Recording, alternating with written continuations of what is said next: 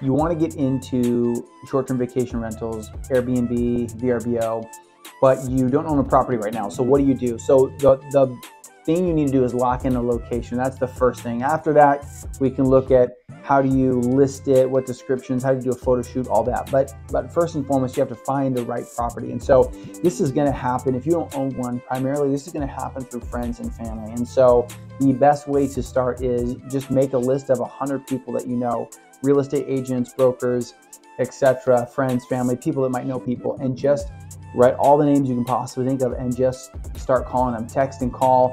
And that's where you're most likely going to have the level of trust with someone that's going to let you rent their property that they have available and to turn that into an Airbnb or a short-term vacation rental where you can get going.